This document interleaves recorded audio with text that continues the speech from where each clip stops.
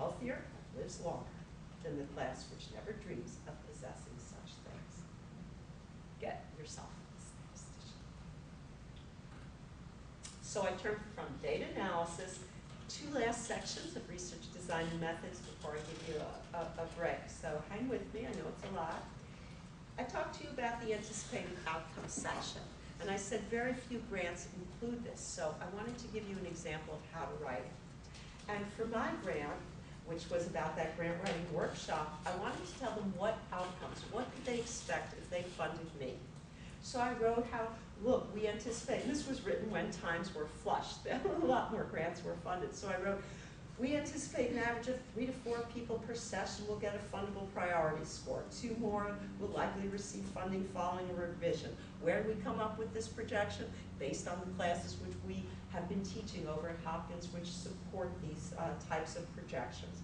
Since we're asking for funding for a 5-year period, this would mean a total of approximately 60 underrepresented minority scientists would achieve grant funding as a result of this project. And then I was really carried away by my own rhetoric, and I wrote, and there is more, almost like one of these TV commercials.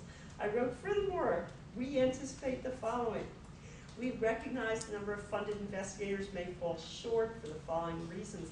However, to ensure, it doesn't even matter if some investigators drop out. You know why it doesn't matter? Because we built into this grant writing program an additional component that if you take part in our grant writing program, the rules of this program are that you must go back to your home institution and act as a mentor to someone else. So it's almost like a pyramid effect for building this whole cadre of funded investigators. So this will have sustainability built in after the original 5 years of funding runs out. So it was the most passionate argument that I could make. And I tell you this to tell you that this anticipated outcomes, and again, I wanted you to see how to write it. It's pretty straightforward writing. The reviewers just loved this section. And I would share with you before we look at potential problems, just as an aside, because I think it's really important. The reviewers loved the way this grant was written, which is why I've used it as an example. They loved the way it was written, but they didn't fund me, which was really quite miserable and difficult to take. The reason they didn't fund me, so I use this as an example for a few reasons. They had one salient criticism, although at the time I assure you I didn't think it was a salient criticism. I was like anyone else. I was like, what? Yeah, they obviously didn't understand the grant. And we all feel that way if you haven't yet submitted a grant and read a summary statement. And the first time you submit one and don't get a grant, I think it's almost a universal reaction. You didn't understand. It was, obvious. But the criticism actually was a very appropriate criticism in hindsight. The criticism was, wow, this is really well put together. It's just, really, this is so easy to read. It's just, really, this one's a pleasure to go through. Da da da da da da. However, all this great stuff that this team is proposing to do, it was all carried out at Johns Hopkins Medical Institutions. What makes this team of investigators think that everything that they've been doing at Hopkins would necessarily be transferable to an underrepresented minority institution, which is the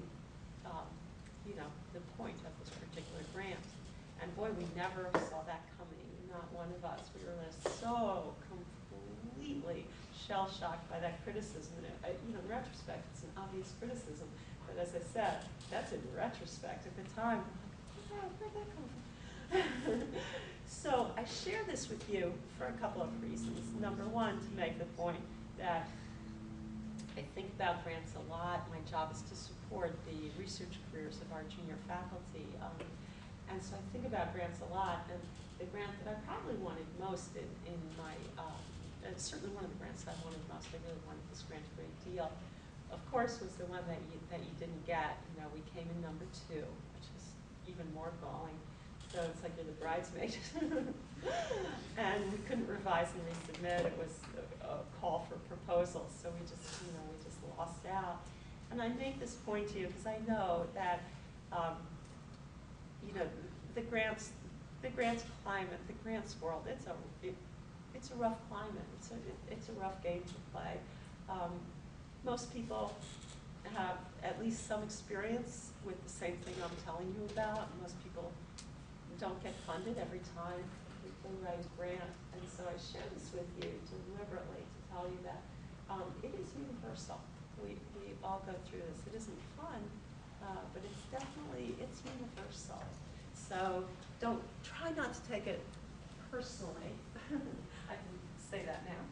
Try not to take it personally if this does happen to you. Doesn't mean you have to find another career. It means you have to revise the grant. But it doesn't reflect upon your ability to have a successful research career, particularly in today's environment. So we go from anticipated outcomes to potential problems.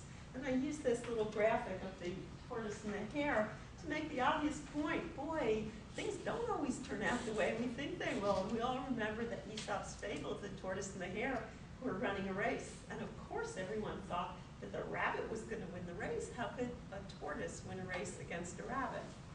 But the tortoise won the race. Things don't always turn out the way we think they will. Nowhere is this more so than in the world of science. So what we want to do in this particular section of the grant is talk about the problems we anticipate and what we'll do should they arise. As I said before, we include problems that we can address. Problems with methods. If there's a problem with this method, we'll use an alternative method. Well, it may be difficult to interpret our particular data, so this is what we'll do. Possible different solutions to achieving our aims. We'll try this approach. If it doesn't work, we'll do this. So things that we can address. Here's an example of appropriate writing. We anticipate that our grant writing workshop will meet the needs of the majority of participants, most of whom will be first-time applicants. However, some participants may have tried unsuccessfully to obtain grant support, and they may prefer a faster course of instruction, focusing on how to revise an application. In order to meet the needs of this group, our anticipated approach to solving this likely dilemma is that we'll have an inclusive 3-week short tutorial focusing on how to revise a grant, which will run concurrently with the main arm of the study on how to write the grant in its entirety. So, potential problem, solution, problem, solution. What we do not do is shoot ourselves in the foot.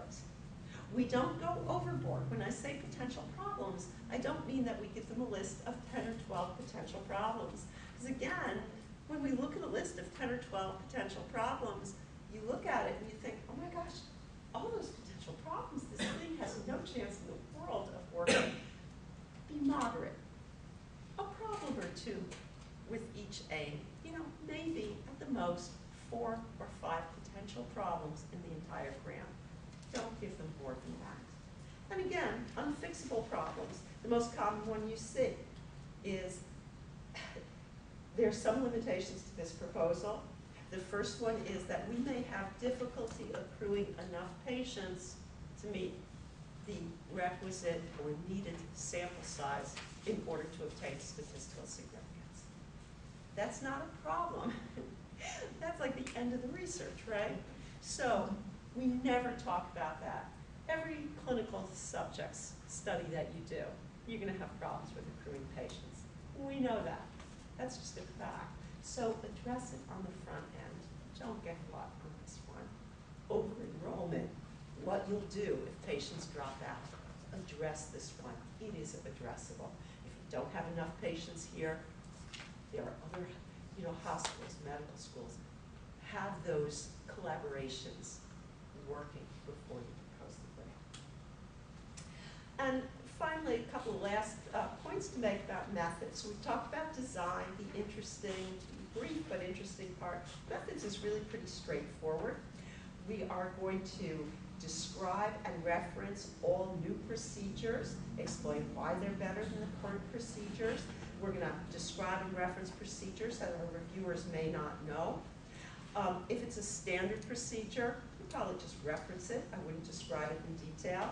If you're able to include quality control measures to ensure high quality data, that is very attractive to a